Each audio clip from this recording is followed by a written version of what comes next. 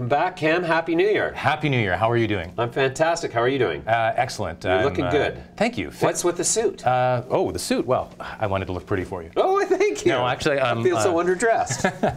No, I'm speaking at AltaCorp. Their conference is in Toronto later today, so I'll be over there. Institutional Energy, Cannabis, and... Yeah, it's Energy, Cannabis, and Life Sciences, I think. Oh, how appropriate. Yes. All three things in one little box. Excellent. Cam, you guys put out a great press release today that really sort of changes the conversation about Aurora and really the sector in general. Yep. In that you're projecting, you've actually given guidance, and you're projecting revenue between 50 and 55 million with positive EBITDA in Q2 2019. Now that's the period ending December 31st, 2018 on the calendar, is that right? We're providing guidance on our revenues for the period ended December 31st, 2018, but we're also looking forward, and this is critical. We're looking forward to by the end of the second calendar quarter of 2019, we are now projecting positive EBITDA, and that is a major, major shift. It's a big deal for us. It's a big deal for the sector. It's what the institutions are looking for, and it signals something important for Aurora. We have been in a powerful growth phase. We have been growing organically, obviously. We've been very, very busy with M&A, and now what we're signaling is that we've achieved substantially what we need to in terms of creating this global integrated cannabis company, although there'll be some more moves into additional international markets. Now we get to shift gears and focus on disciplined execution and cost management, because we're going to be moving into the era of profitability, and that's a huge deal. Interesting. So then, this is not necessarily a surprise to you, management, or to investors who have been following the story closely. Yeah. This is more or less delivering on what you've said you were going to deliver on, and a little bit ahead of schedule. That's exactly it. And if you take a look at what we've achieved in the last year, it's enormous. A year ago, in January 2018, we had production capacity of about 5,000 kilograms per year. 12 months later, we have 20 times that production on an annual run rate basis. So a lot has happened in the last year, and it has been according to plan. Now, one of the reasons why we wanted to provide guidance this time around, it's the first time we've done it, is, well, a couple things. One, in the last earnings season, it was a crowded earnings season, and we delivered a very, very strong quarter. And it was followed by some other companies that reported not such strong quarters, let's say. And we felt that we maybe got a little bit lost in the shuffle. So we wanted to do that, among other things. We wanted to separate us out from the pack, because we're very, very pleased and very proud at the way we're executing.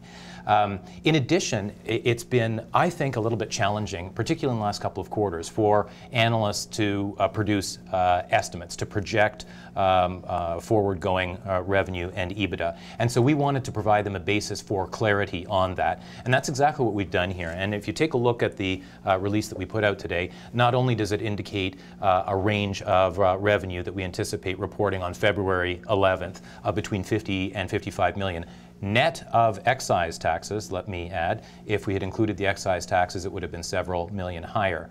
But we also wanted to make it very, very clear that we've managed to get a real strong handle on our costs and a good idea as to what they're going to be going forward. And revenues are going to be rising significantly faster than costs. And that's what gives us a high degree of confidence that we can project positive EBITDA in the second calendar quarter.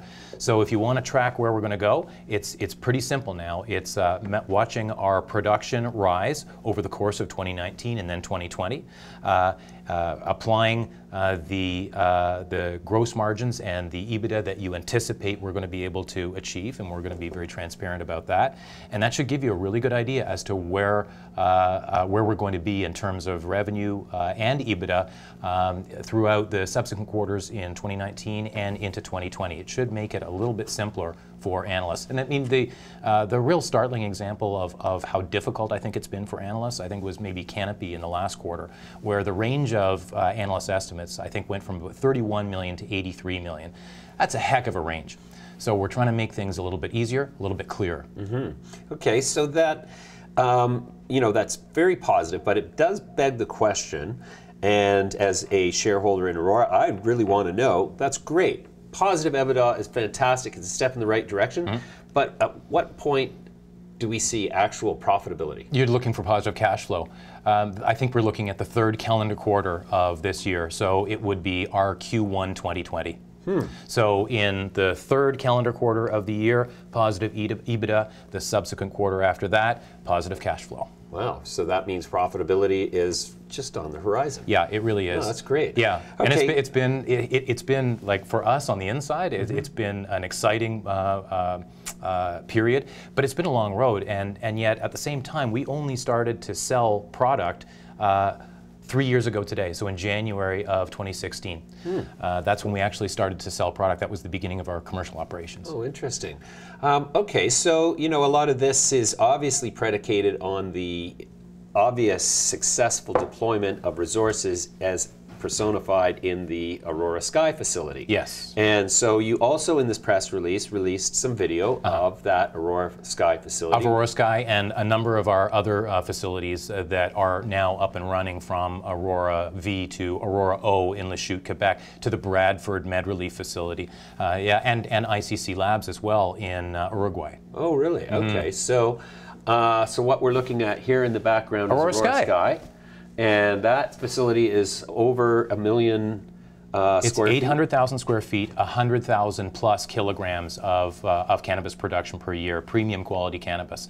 And that is working smashingly. So all the automation is working, the technology is working, we're getting the yields anticipated, and that right off the bat with the very first harvest, that's an exceedingly good piece of news, because we're very confident that we're going to be able to increase our yields and our productivity per square foot from there. So we're already producing yields that will give us that 100,000 kilograms per annum production, but we think that we can actually go north from there. So it's a very, very good sign. Wow, that is so exciting.